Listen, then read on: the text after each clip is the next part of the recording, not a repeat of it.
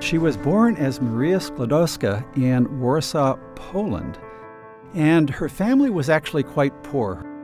She desperately wanted to continue her education. She loved science, she loved math, but there was no opportunity in her home country to go to university. Women were essentially forbidden. She and her sister came up with a plan that would allow each of them to travel abroad to go to university. She did a degree in physics at Sorbonne and then stayed on for a second degree in mathematics and then was going to do a doctorate. And as part of her doctoral work, she had to decide, of course, what she would focus on for her dissertation. And here, I think she made a very, very critical, strategically important decision, and that she was going to jump into a new field, not something that had been studied to death by others. Just the year before, something brand new called X-rays had been discovered.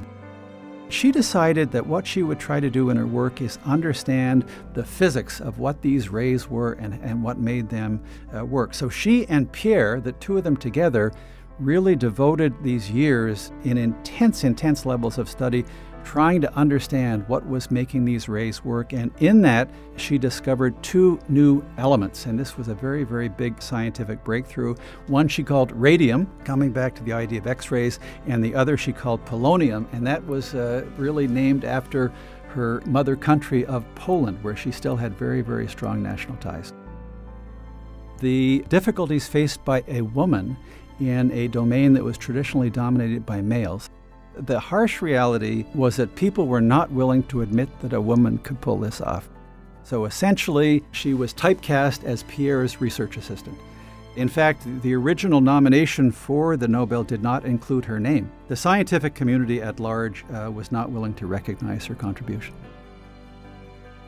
In her subsequent work after Pierre died, she was able to actually come up with a method to isolate radium. And this was so impressive that to add to her Nobel Prize in physics, the committee actually awarded her a second Nobel Prize, this time in chemistry.